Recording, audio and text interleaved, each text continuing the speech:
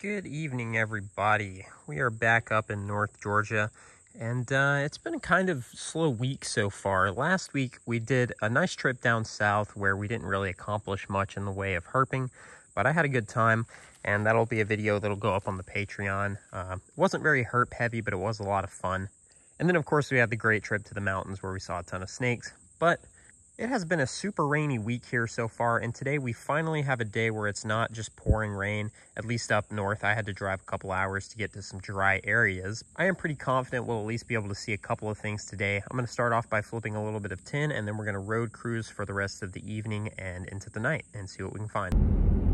Alright, well the flipping segment of today's video did not go well whatsoever. Didn't see a single snake, which isn't really a surprise this time of year, but I was still kind of hopeful we'd see at least something. But anyways, I'm going to start driving around and hope there will be a little bit more activity on the road. I don't think that'll be too much to ask. Normally this time of year is pretty good for road cruising as long as it's dry, so we'll see what we can turn up. Well, it's just now getting completely dark, and here is our first snake of the night, a little Midland water snake. This is a newborn little water snake. Probably only been alive for a couple of days, maybe a week or two. So you can see just how tiny he is, but pretty cool. Decent first snake of the night. I'm just gonna get this guy to the road and we're gonna keep moving, hoping that there's going to be some decent activity tonight. It is nice and cool out here. It's already 75 degrees, which, I mean, the last couple of weeks have been pretty hot up until this point. So the combination of the cool weather and the fact that it's finally not soaking wet has me pretty optimistic. So I'm gonna get a quick shot of this guy, move him out of the road, and we're gonna keep moving. Well, it's been like an hour since we saw the water snake, and here's a little juvenile gray rat. It's kind of odd looking, actually. He's got some really interesting kind of chocolatey colors on his bands there. But pretty nice looking little snake. It's been pretty slow so far. This is only the second snake. With how ideal seeming the conditions are, I'm kind of surprised it's been this slow, but maybe stuff will just be moving a little bit later. I'm going to keep at it for another 30 minutes or so and just see if stuff continues to move.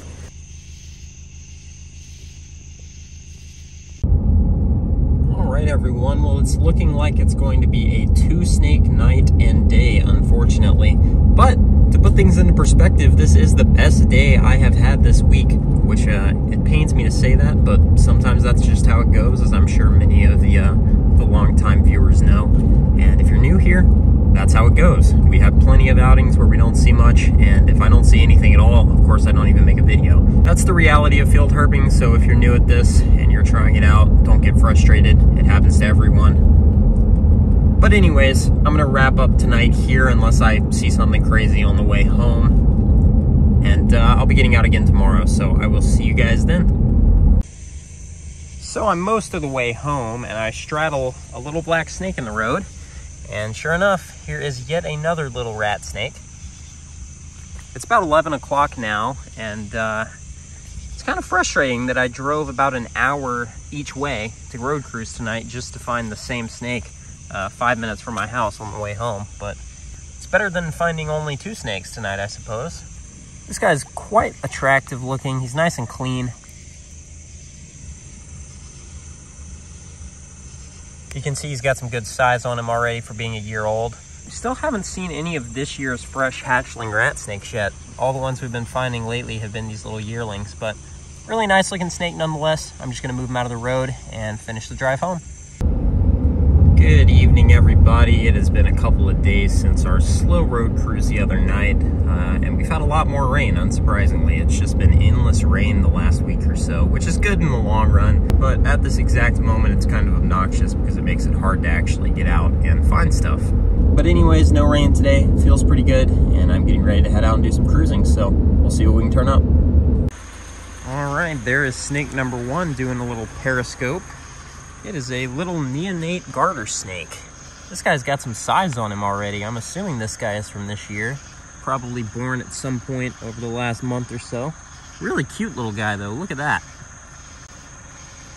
This little guy is definitely a little bit unusual looking. The garter snake variation here is something that I'm really interested in, so really kind of neat to see this little guy tonight.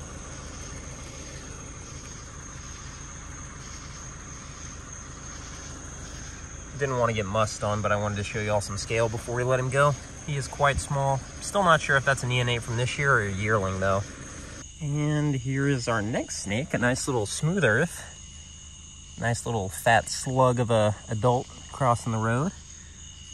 I've been seeing a lot of these guys on the road this year, and normally I don't see that many, which is kind of interesting, but very common snakes, just not something I normally see too many of on the road. But they have been particularly abundant this season for whatever reason, so really cool. All right, so 9:03, and I just lost another snake off the road. It was barely coming onto the shoulder, so stuff is moving right now. Hopefully that'll keep up. I'm just gonna try to keep moving as much as I can and not spend too much time with anything unless we get one of our big targets. And here is another similarly sized little garter snake. I really do think these might be this year's babies, and they're just growing pretty well. Garters tend to have their babies pretty early in the season because they are live bearers, so it would make sense for them to be a little bit bigger than the egg-laying snake's fresh babies, but kind of cool. 2 of these guys so far. Love that red tongue. Really cool. All right, bud.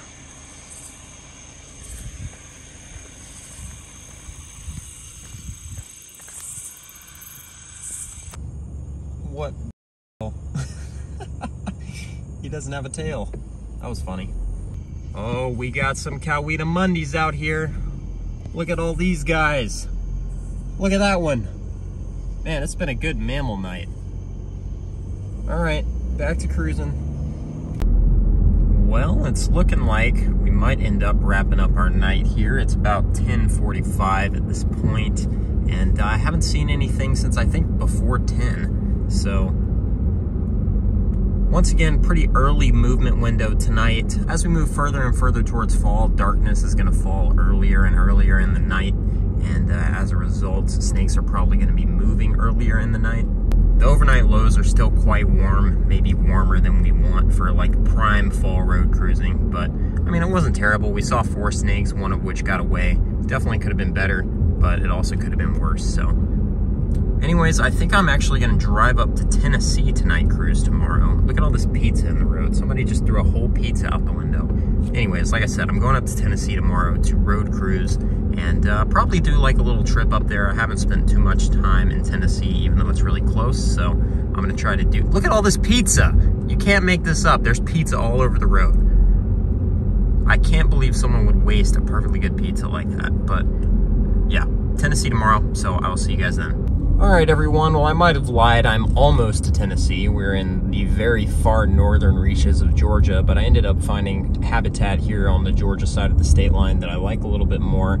The road looks a little bit more promising. So we're going to cruise this tonight, and then we're going to spend probably tomorrow and the next day just bouncing around Tennessee, North Alabama, North Georgia, exploring new spots and checking out stuff that I've wanted to hit in this area for a while. So we're going to start out with an evening road cruise tonight, and we'll see if that produces anything.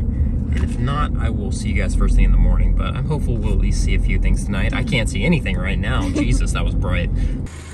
Well, it's not completely dark yet, but here is our first snake of the night, a little plain-bellied water snake. At first glance, this might look like a midland, but I'll flip him over here in a second and show you that he does not have any pattern on his belly. But there are some subtle differences in pattern. You can kind of tell those very distinct bars up front are not something you really see in midlands. Let's flip this guy over. You can see his belly does not have that vibrant kind of variable pattern that midlands have. It's just rather featureless, which is why they're called plain-bellied water snakes. And when they grow into adulthood, that coloration actually turns pretty dramatically colorful. At least in a lot of areas, they'll have nice, vibrant red bellies, but they start out kind of dull. But good-looking snake either way, and not something we see too often, at least the juvenile plain-bellied water snakes. We see the adults pretty frequently, but it's kind of cool to get to see a baby like this. Probably this year's young. I'm just gonna flip him over. Oh, hello. Flip him over one more time so you can kind of see what I mean. Just completely featureless, no pattern at all. So, but we're gonna get him out of the road. Pretty decent first snake of the night. Hopefully there will be more to come. Goodness gracious. That is a majestic beast right there. Look at him. Huge male copperhead. That thing doesn't even look real, it's so big. And I have a broken snake hook because I snapped it in half earlier in this episode trying to flip a board, so this might be a little bit hairy. Wow. He's rattlesnake sized. He's so big, dude. Yeah, I'm gonna try to... You can see Caitlin in the background.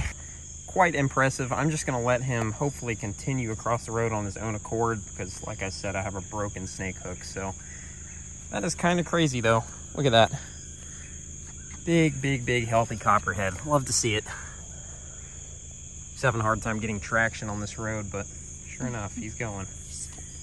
It's kind of ridiculous. Keep on moving. Pretty too. Yeah, he's beautiful. If we didn't have more snakes to find, I would stop and take a picture of him, but we're hoping to see a pygmy in this area tonight. That's the big hope, so we're just gonna let him keep crawling and we're gonna keep moving.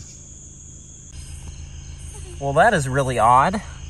That is, I think, maybe my 4th ever road cruise Tantilla in North Georgia, here on the very cusp of being in Tennessee. We're so far north.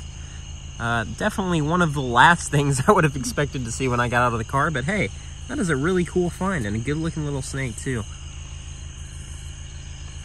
Just so you can see some size, this guy is really tiny. I think we actually found the county record for this species in the same county earlier this year. I'll have to double check on that, but that'll be pending publication hopefully relatively soon. But really cool. Nice neck snake of the night, a little southeastern crown snake here in North Georgia.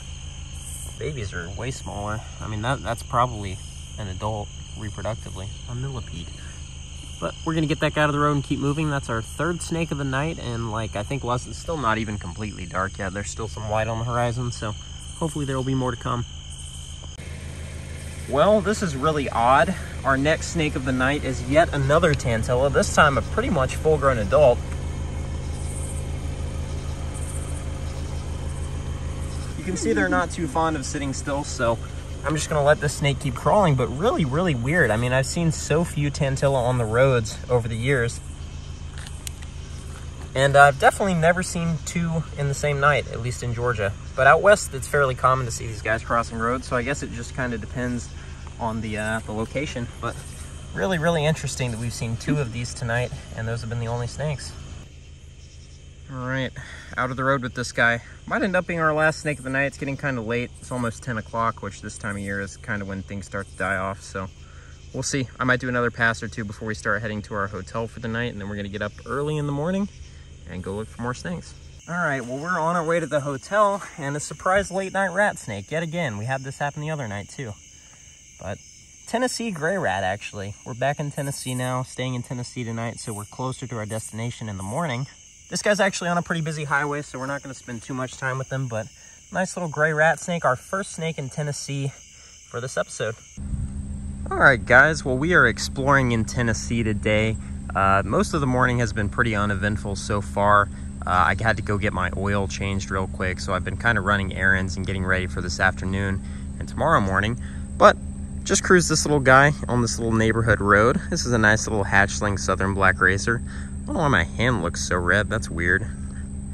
Maybe from driving, but first snake of the day in Tennessee. Hopefully there will be more to come, but pretty good indicator that like 5 minutes onto this road, we found this little guy. So it's getting to be lunchtime pretty soon. Gonna get a quick shot of this guy and let him go. And then we'll probably go get lunch, gas up, and head back out for the afternoon. Really cute, fiery little guy. All right, I will let you go.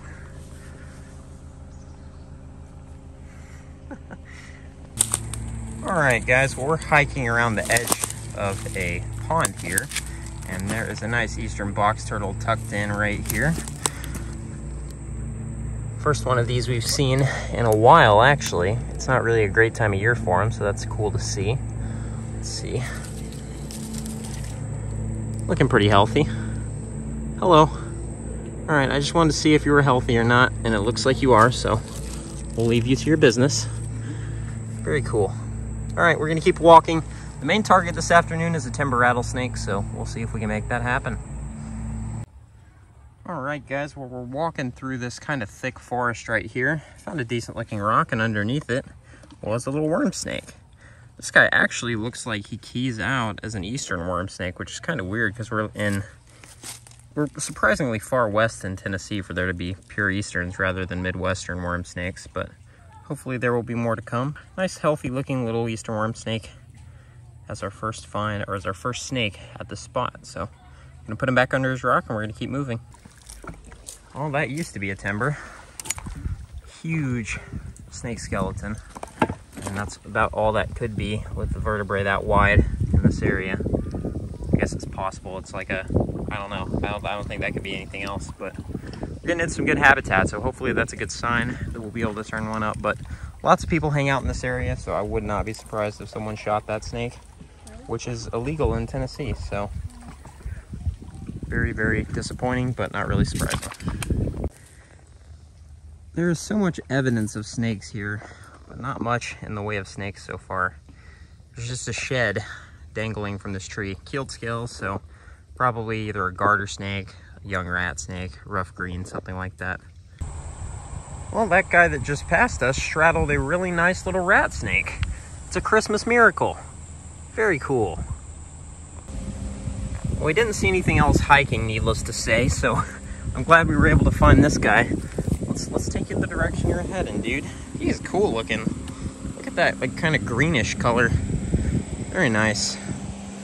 But, oh, a little attitude too. Really nice looking snake. But hopefully we'll be seeing a couple of things on the road this afternoon. It is kind of threatening to rain at this point, so hopefully that doesn't happen and we'll have a nice dry evening. So I'm just gonna escort this guy off into the woods over there, and we're gonna get back on the road.